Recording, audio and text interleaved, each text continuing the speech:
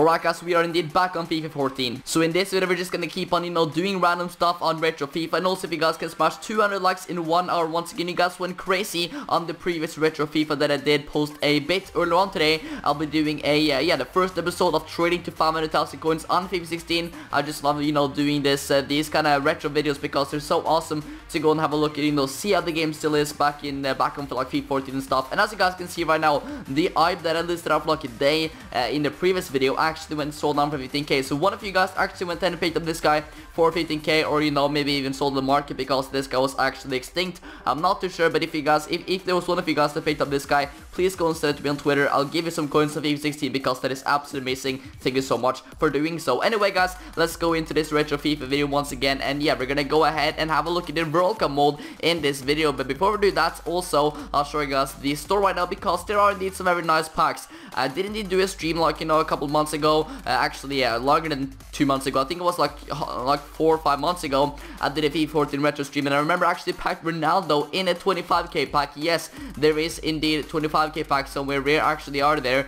I'm not too sure where the 25k packs are right now. Maybe EA actually went ahead and removed them, but a few months ago there was actually 25k packs. Doesn't seem like there is right now. That is very weird. But yeah, actually packed Ronaldo a few months ago on my stream live, pretty much on a retro FIFA stream, so that was pretty awesome in the 25k pack, but seems like they are not there anymore. Let's also have a look at the team of the week, guys, and yeah, I might do a pack opening as well on FIFA 14 on the regular game, but for this video we're gonna have a look at the World Cup mode. As you guys can see, some very nice cards, and I remember I packed that info mule. I pretty much packed this whole team of the week on stream as well because we opened like 10 mini coins worth of packs back then. But anyway, let's have a look at the World Cup mode right now, and of course this mode was absolutely freaking awesome. I think I'll go ahead and support Germany because they are probably the best international team in the world. So yeah, let's go for Germany right there. There we go indeed, and yeah, let's see what happens. I believe we're gonna be getting our starter pack, and yeah, last year when I started up this first time I actually got Rooney in my starter pack, so we'll have to wait and see what we can get here. So let's have a look and see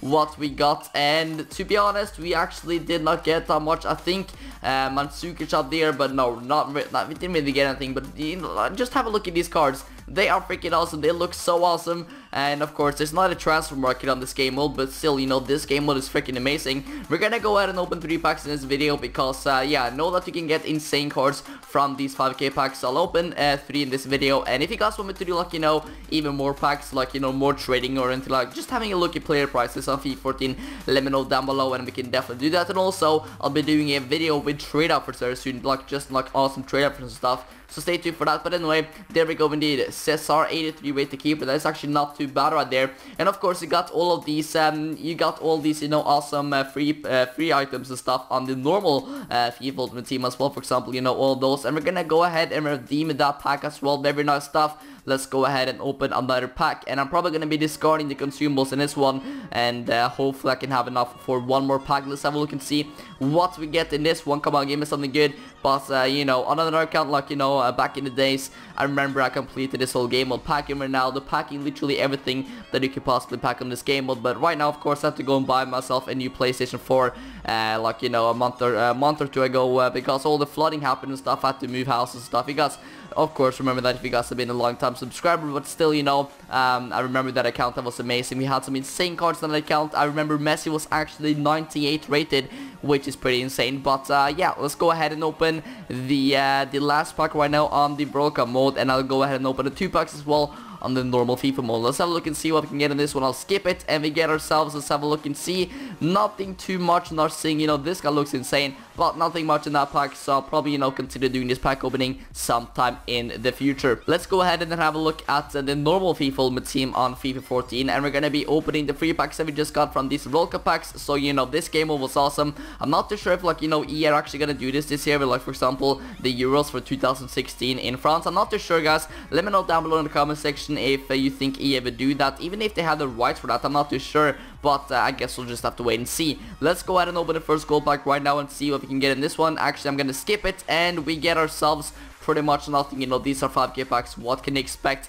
And I do not think that these cards are going for anything, but I just go and keep them in my club. Why not? Let's just go and keep them in my club, and you know, they might be worth something, and I'll probably, you know, just go and discard this guy. So there we go indeed. And yeah, of course, there are other buttons as well on this game. For example, you know, quick sell, like, you know, quick selling all the cards is not R2 or RT, it's literally R1.